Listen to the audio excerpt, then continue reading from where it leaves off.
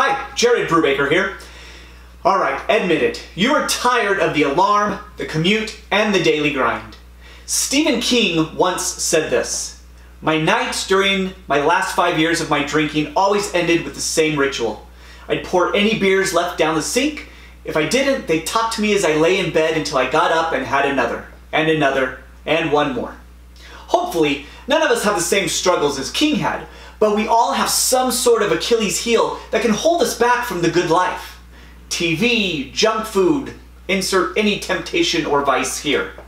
These things can destroy years of hard work in just seconds.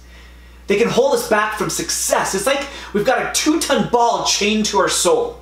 Just as to-dos are great for making sure we get the things done that are important to us, perhaps even more important is having a list of not-to-dos. For example, do not hit the snooze button when you wake up. Do not check email first thing in the AM.